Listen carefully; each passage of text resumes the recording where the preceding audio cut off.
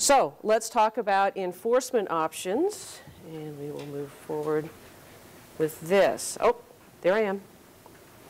And if anybody wants to get in touch with me, it's lbrown@arb.ca.gov. It's that same formula that most of the state agencies have for emails. This is a little slide we put on all of our materials, not because of a problem here, but in some other training that I've been involved in. Private company tried to pick up our materials and then sell them for a lot of money. So that's what that slide means. It means don't steal our stuff. All right, let's talk about enforcement options. You've completed your inspection. You know the elements of a violation. You've made that basic determination. Are they in compliance or out? And for purposes of this discussion, we're going to say you found a lot of violations and they're kind of serious. You've written this great report and done a great inspection and investigation. So what do you do now? We're going to talk a little bit about general principles of effective enforcement. Basically, we all need to be like really good umpires. Swift, consistent, predictable. A repeated violation should receive an escalated response. And in many cases, simply obtaining compliance is not enough. We have to have a deterrence.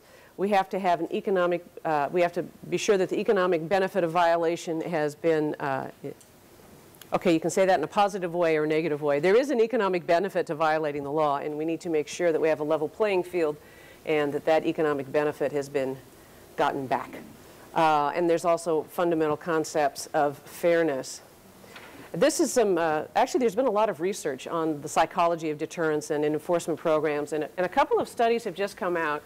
I saw an article in the Sacramento Bee just a couple of weeks ago about their food inspection program several years ago, lots of problems.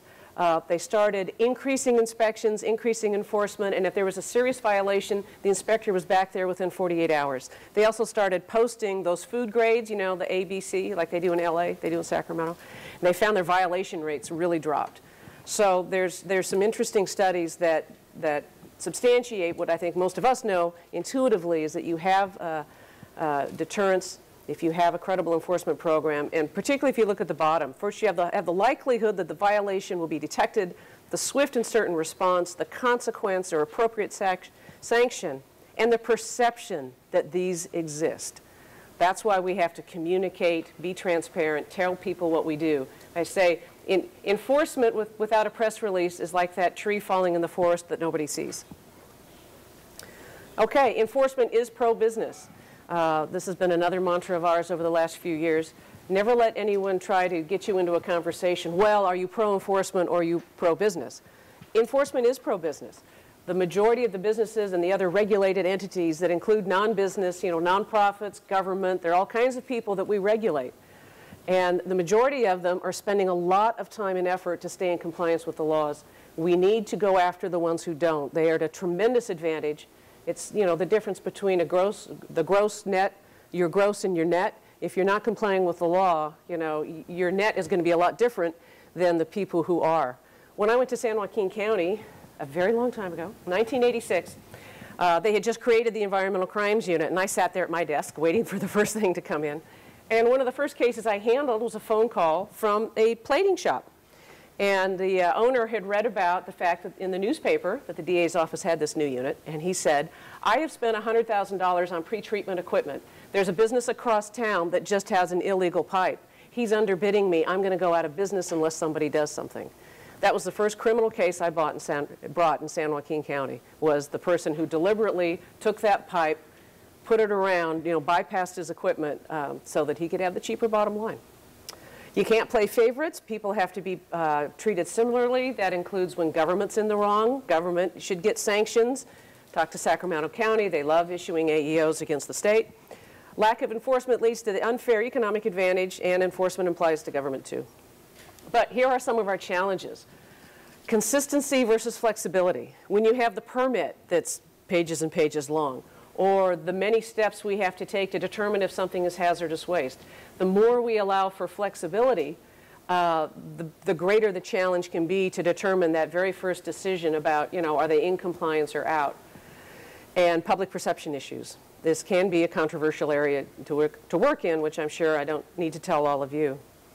So assessing penalties, when we're talking about assessing penalties, and again, be it in a civil, criminal, administrative action, usually you're talking about some sort of assessment of monetary penalties. Compliance costs money. And it's not just the, okay, it would have cost $100 for this piece of equipment that they didn't have.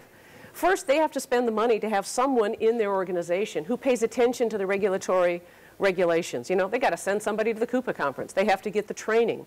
They have to be sophisticated enough. I mean, you know, you can't hire a compliance officer for minimum wage. They have to be a little more sophisticated and trained than that. They have to stay current. Their capital costs, equipment testing, operations and maintenance of that equipment, staff costs, delays required to be in compliance before starting a new activity. We see that a lot.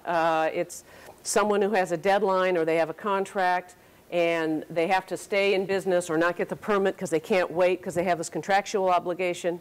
That can very often be some of the backstory about why we see significant noncompliance.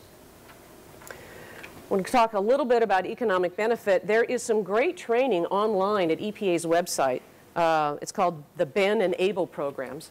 Kind of cute. Ben is how to calculate the benefit of environmental regulation. Able is ability to pay. And there's several variations. There's actually IndyPay is calculating an individual. I think there's MuniPay for calculating governments being able to pay. So if you get into that, you can use those programs as an aid to make some of these determinations. There's also more training, but I'm going to do just a couple of slides here about talking about economic benefit. You need to determine what should have been done, when and how often, what are the types of costs. And there are two differences here. There are delayed cost versus avoided cost. Delayed cost, such as purchasing equipment, they're still going to have to purchase it, but they're going to purchase at a later date. Versus an avoided cost, say there was a testing or a training requirement. If that had to happen every quarter or every year, okay, then you're not going to go do all that sampling that you should have done over the last couple of years. You're going to start the sampling. So those are avoided costs, costs that you're not going to be able to make up. So there are other economic benefits, continued production, early entry to the market. You do not adjust for, let's say they had an accident or a spill or a cleanup. You don't get to subtract those from your benefit. Uh-oh, wrong button, sir. Oh, okay, there it is. Now, there we go. So there's about Ben, and Able is there too, and there's the website. Okay, what you're going to hear, I didn't make any money. A lot of times people that are chronic violators aren't very good at the business they do. And it could be that some of them, if they complied with all the requirements, can't be in business. It's not our job to keep them in business. It's our job to make them comply and pay the appropriate cost. If they can't do it, there's somebody else out there who can. I remember seeing a wonderful case study of an AEO from Humboldt County, the one and only ice company, pretty important in a town that has fishing. Had this horrible, it was leaking, it was very dangerous. They did an estimate, it was right on the fault.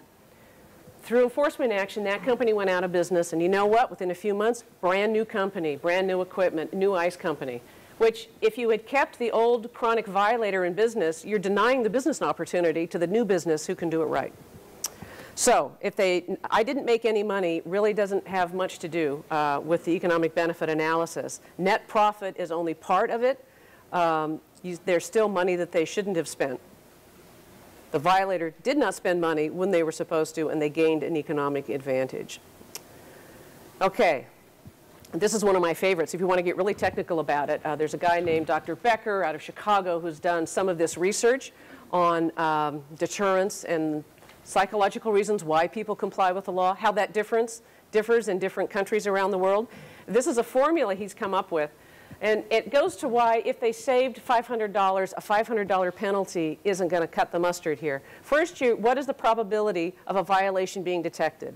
In most of our programs, at best, we're there once a year for a couple of hours. If detected, what is the probability of enforcement action? We don't take enforcement action on, okay, of the 97,000 inspections, and if half of them found violations, you know, you're down a magnitude almost every time you go the next step. If enforcement action is taken, what is the probability of penalty plus the discount rate and all this, and that's how you get with that formula down there, which, since I'm not a math person, I really have no idea how this works, but it really impresses me and makes a good talking point. But again, it's just, this is the logical analysis you go through. If you're having a discussion, why should we impose penalties You know, if they saved $500, if we get that back, aren't we back even? No, you're not. Supplemental environmental projects, or SEPs. Raise your hand if you're here on a scholarship from somebody. Yeah, those are SEP funds. They're helping to support enforcement training. They're projects, they're things that the law doesn't say the violator has to do, but they're put in settlements in civil or administrative cases to help us get things done. They can also be to restore damage and say that there was wetlands damage. It can be to buy an easement to a wetlands. It can be for a training project.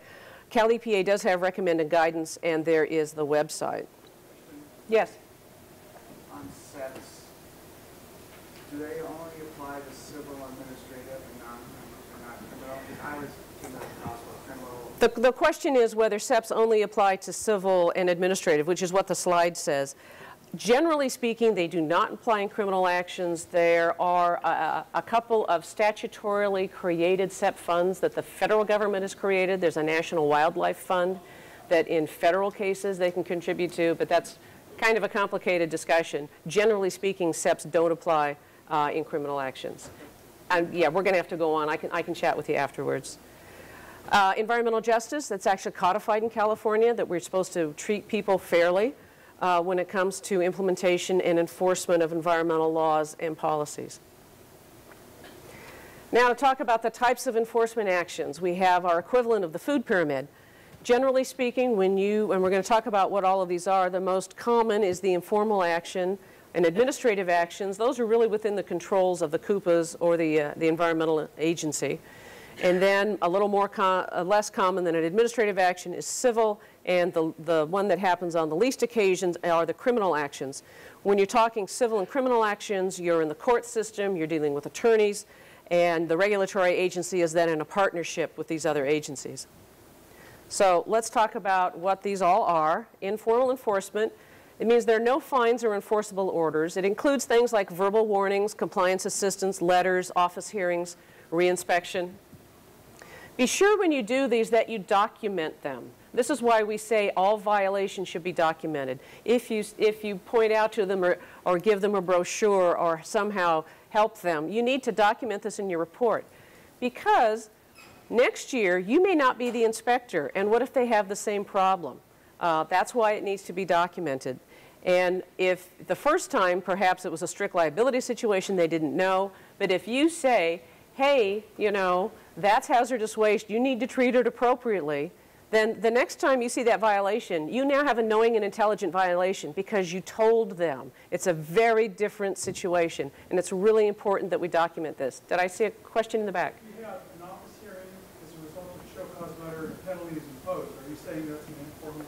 No. If there is a penalty imposed, then it would be a formal enforcement action. The trouble is we tend to use our terms very differently. In some programs, an NOV does have penalties, so it depends. So the basic definition of informal enforcement is there's nothing enforceable about it. There's no order, there's no injunction, there's no money that changes hands.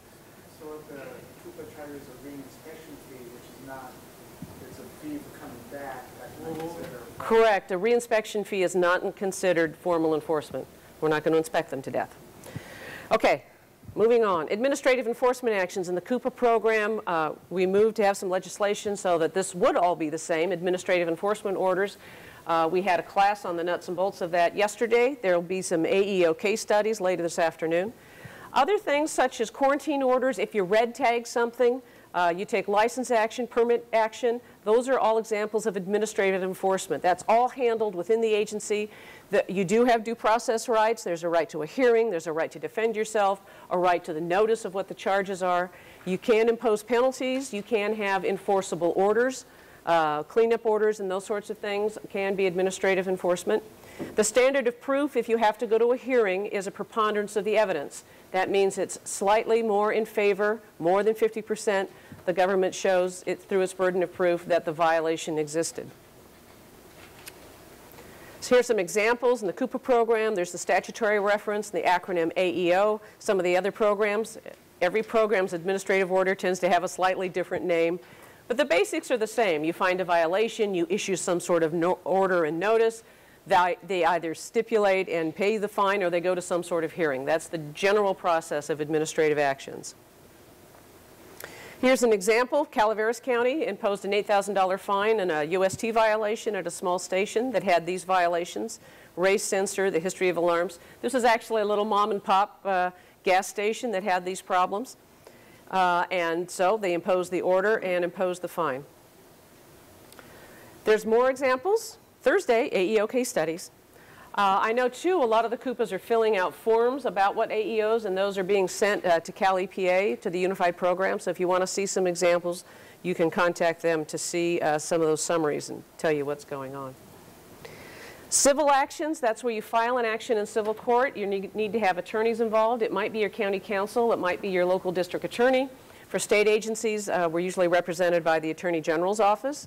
We can get injunctions, and that's court orders to either do or not do something. And the not do something can be don't be in that business anymore, or the prohibitive injunction can be don't violate the law. The requiring an action can be hire a consultant, do a cleanup plan, and those sorts of things. So you can get those as enforceable orders in the court. If they violate that, they're then in contempt of court, for which you can actually go to jail eventually. Usually there are additional fines that come first. They're filed through the court system. The city attorney in some of our largest cities, district attorney, attorney general, civil actions. Sometimes we actually partner with our federal friends, and the U.S. Attorney's Office also files civil actions. The standard of proof is the same as in an administrative action. It's a preponderance of the evidence. We have the burden to show by a preponderance, tipping those scales over 50%, that the violation occurred. If you have any questions through that, and you already have been, raise your hands. Here's an example of a civil enforcement action. Big oil and tire company. It was a case settled in 2010. They failed to maintain and test their underground fuel tanks. It was a joint action by the DA, CUPA, Attorney General, and the State Water Resources Control Board. The injunction required that they repair their tanks, that they install and maintain their spill and overfill prevention, and they paid $1 million fine and cost recovery. And we will have the same case study. And if you're looking for some of the orders in the major civil cases that have settled recently, Walmart, Home Depot, Target, those big cases, they're all on the Cal EPA website, the civil complaint and the judgment. Administrative, civil, and even criminal cases, the majority of them settle. And the percentage of what settle and what go to trial is pretty the same throughout these three options. Most of them, there's some sort of discussion either before the filing of the action or after the action is filed, and there's some sort of settlement or agreement agreed on. So now we're going to talk about criminal actions. There are different kinds. Infractions, that's like a speeding ticket where the maximum penalty, you can never go to jail. You have to pay the fine. Parking tickets, speeding tickets are infractions. Misdemeanors, that is where the possible fines, the fines can actually have a pretty long range. The main criteria to be a misdemeanor is the maximum penalty is 1 year in county jail. Felonies, that's where there's a possibility of going to jail for more than a year, and usually it's not jail, usually it is state prison. Although with realignment, this has gotten all very confusing. But that's basically the difference. There's some other differences in terms of timing and all between misdemeanor and felonies. They're filed through the court system. The larger cities, the City of LA, City of San Diego, the city attorney can actually file misdemeanor cases. District attorneys do the bulk of criminal work in California. The Attorney General's office rarely files criminal cases in any setting. Generally speaking, in California, it's all done through the district attorneys. Almost every county in this state has an environmental district attorney. Very often they do environmental and consumer and sometimes some other duties as required. The smaller counties are covered by a joint project of Cal EPA and the District Attorneys Association known as the Circuit Prosecutors Project. And if you need help on how to get in contact with who does the environmental work in your county, you can contact the District Attorneys Association at cdaa.org, or you can contact Cal EPA, the CUPA program, the other people there who work in enforcement, and they can make sure you get in touch with the correct people. Standard of proof, very different, beyond a reasonable doubt. Criminal justice system is very different. You have a right to a jury trial. You don't have that in the civil or administrative setting, and that you need to have a unanimous verdict. All 12 of them have to agree that that violation occurred beyond a reasonable doubt. Criminal remedies, fine, incarceration, probation. There's some other consequences. Probation can be very, very helpful.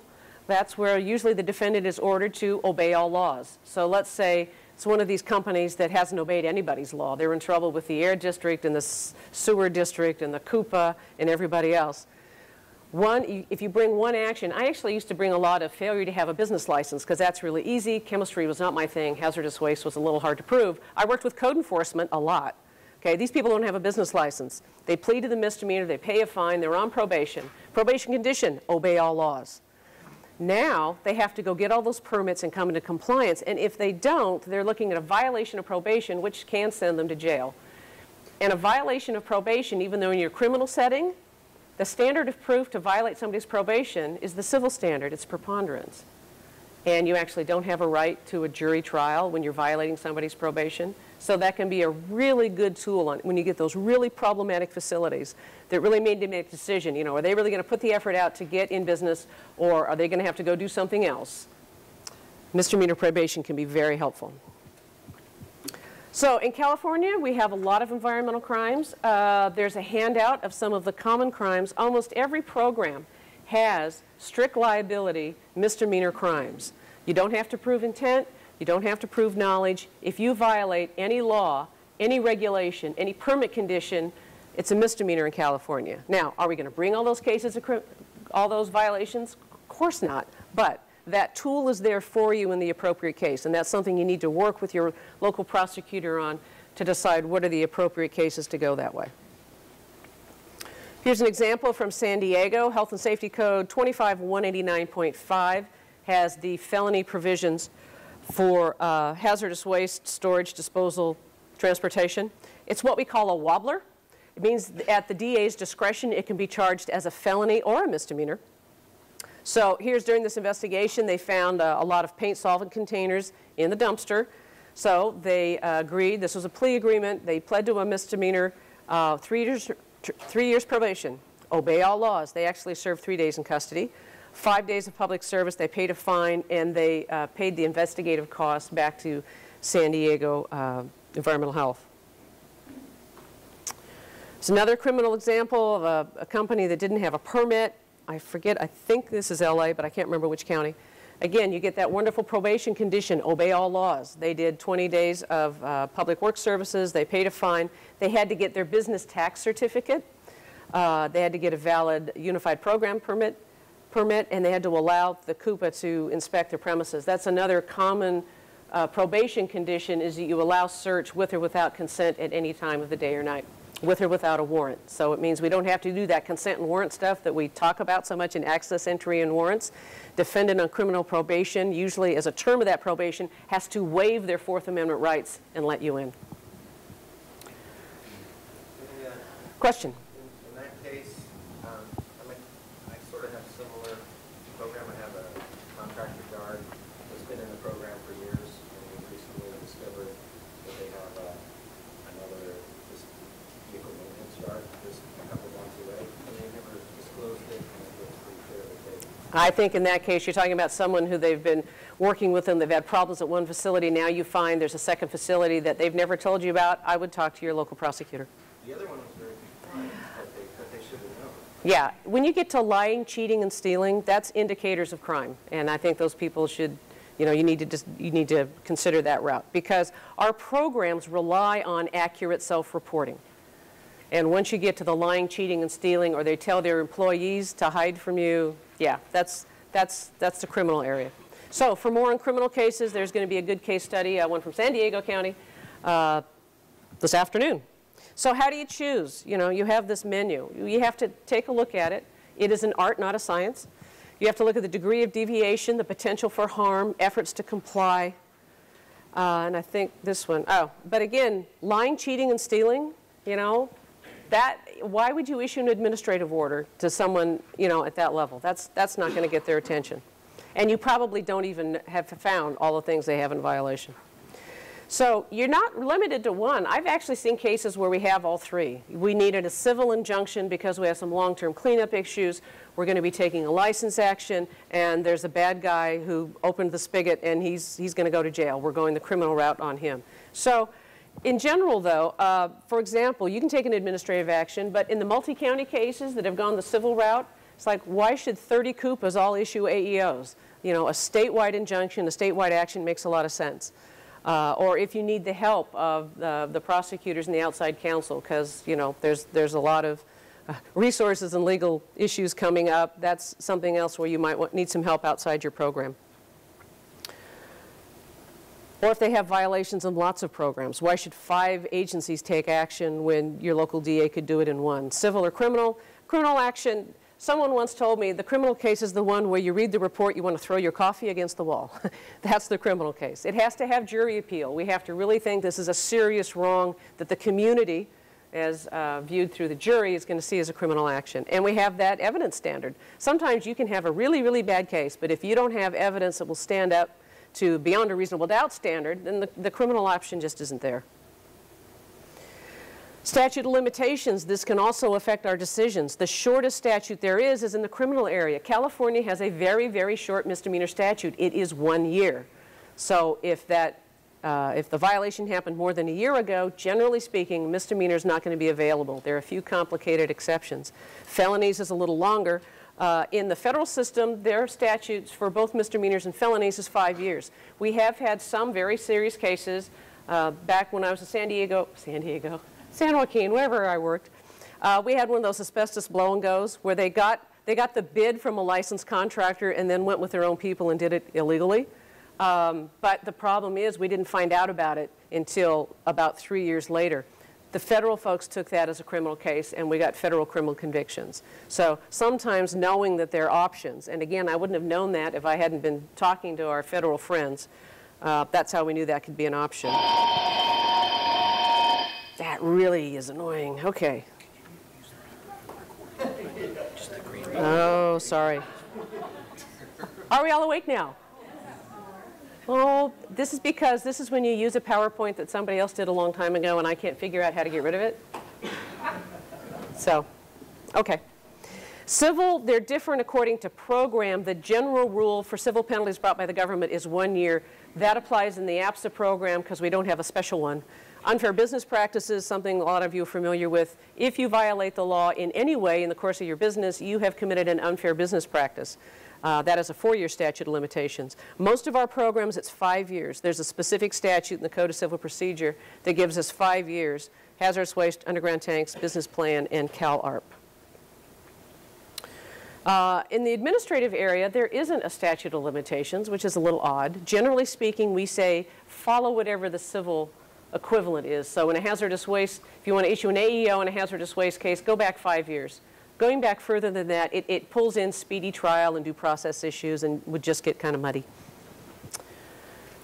Okay, now we're talking about criminal cases. Who decides what's a crime? And I'm using the wrong button. I'm being bad. Okay, it's public prosecutors. In California, every county has an elected district attorney. It is their job to decide what's a crime. We have to tell them what we see. We're witnesses. If there's one thing that will drive a DA nuts is to hear a regulator say, well, we decided it wasn't a crime. It's not your decision. The police actually don't decide what's crime. They take a stack to the intake deputy at the DA's office every day. Some get filed, some don't. Sometimes I hear too, gee, you know, our DA won't take cases. And I say, oh, really? And you dig a little more, and it's, well, 5 years ago they sent one case, it was denied. Well, nobody bats 100 in the criminal arena. You have to constantly feed them that information and let them make the choice. There's the code section.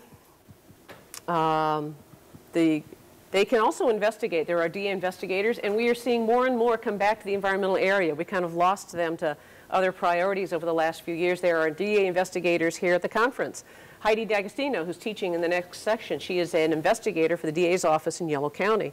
And she's been in more dumpsters than I care to think about. When you think about the Target case, you can think of Heidi diving in dumpsters. So, and they also can, they usually work with us, but they can have an independent investigation going on. So they have the unlimited authority to investigate any crime or anything within their jurisdiction. So what your DA can do for you, it's not just filing the criminal cases. A lot of times the DA's chair or co-chair are local environmental enforcement task forces. When I was in the DA's office, I'd probably say half the cases that were referred to me, we tried not to file. We do the same thing you do. We'd have an office hearing. If you know, I talk to the CUPA and I say, you know, do you think this one's salvageable, or are they going to go to the mat? And we'd have a meeting, and I'd say, look, sometimes they just want to talk to somebody else if there's been some sort of personality conflict, or they think they've been treated unfairly. There's an awful lot to be said for something to listening to people's disagreements or problems, and then saying, okay, I understand all that, but this is the requirement, this is what you have to do. Will you go be in compliance? Yes, fine. You make them happy, you come in compliance with the law, and the good news is maybe we will never meet again, because the next time the CUPA comes back and tells me they have a problem with you, I'm going to file. So they can help you at that stage. They also can file if, a lot of times there's a problem with the permit, or say your violation isn't unclear. Well, let's talk with everybody else. If it's a problematic facility, you know, maybe we go with a business license. You know, maybe we go with something simple and easy. And again, you know, you'd be surprised. You start talking to the other folks in your area, as we suggest you do at your task forces meeting. Most of your problem facilities are other people's problem facilities too. So we've got lots of options here. They can assist you with warrants, search warrants, inspection warrants. They're issuing these pre-filing subpoenas in the civil cases so that you don't have to figure out how many times they've done something wrong. We send a subpoena to the company and say, tell us how many times you've done something wrong, send us these documents. And that can be a really cost-efficient way to investigate a case.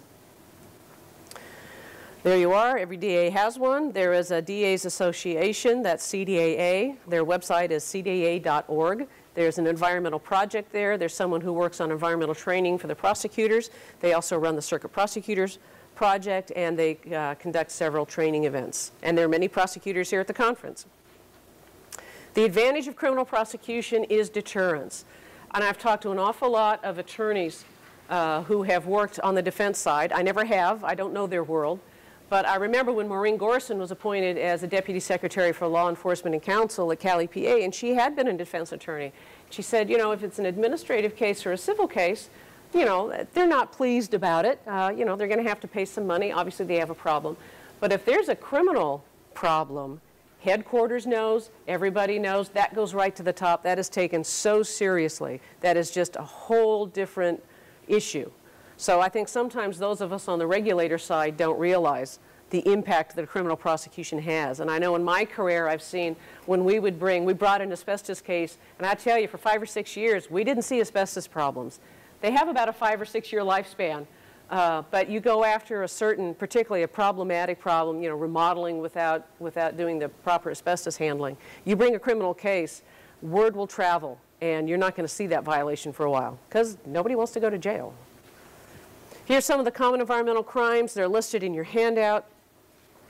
This is where I have the lying, cheating, and stealing. I wondered where I put it. Cover-up, conspiracy. There's some of those generic crimes. Remember things like perjury.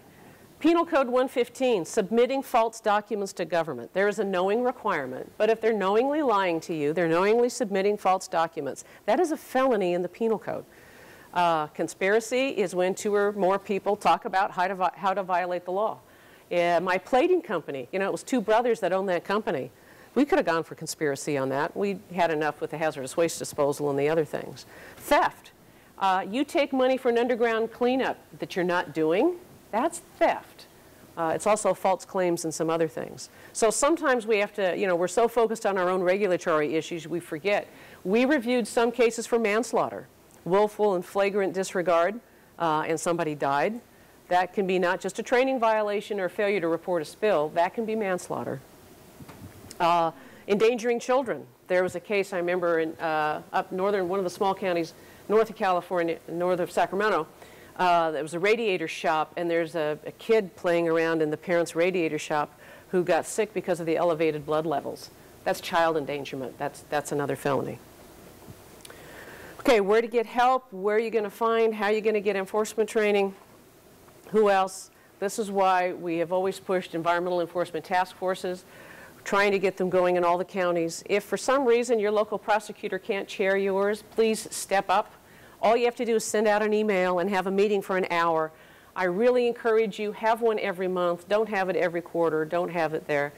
And don't go and sit and don't say anything and go back to your office and not say anything. We all have to share.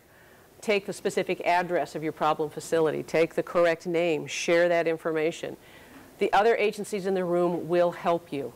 They have, think of who all goes into the same facility. A lot of these facilities where they're playing games with who owns it or what the business organization is, take a look at their air permit. What does it say? Take a look at their business license. What does it say? Are they all being identified as the same person, or are you all getting the same runaround? So there's some of the advantages. We can detect the crimes. We can exchange information. A lot of times we deliver training that way. We'll go have a training at the local task force meeting. It also helps prevent redundancies and conflicts. I can remember seeing what I thought was a serious case for this unpermitted activity. Well, then you find out somebody else has been in there and giving them a permit. Now, does that make it okay? No, but you need to know these things before making decisions.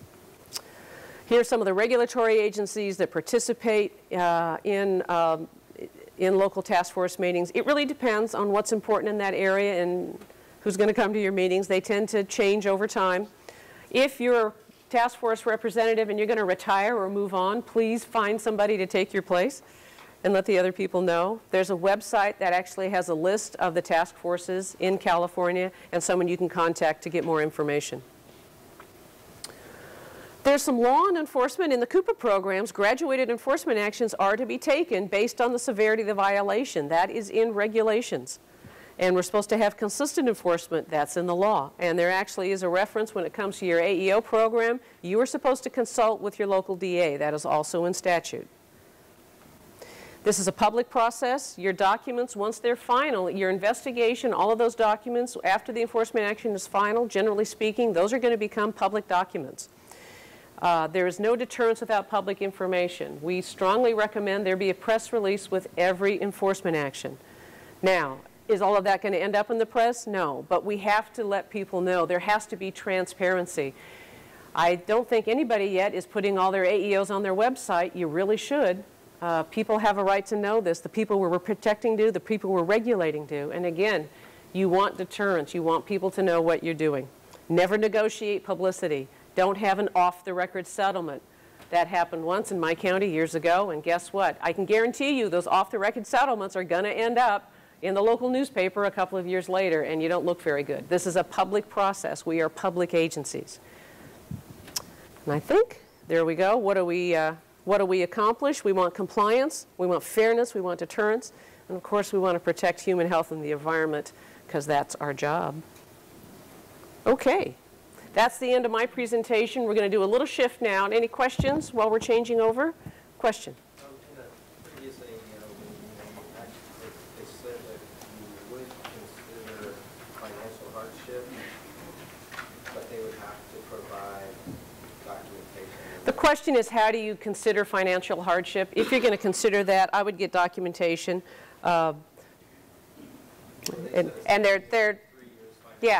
That's a whole separate class that we'd have to go into about how you take that into consideration. All right, thank you very much. We're going to shift over now to Mike and Casey. Quick question. Quick question. How do you feel about criminal and civil at the same time? You can do civil and criminal at the same time. There's a few ethical issues you have to be careful of, but, you know, absolutely can be done. You can do AEO and CIDs in criminal. Yep, that can happen. All right, if you take a look, there is a pre-test in your materials on violation classification. As we switch over, why don't you all take a look at that and work through it. It's the end. Enforcement options was the first PowerPoint, then there's the pre-test. If you want to take a minute and do that, we're going to switch over mics and things here.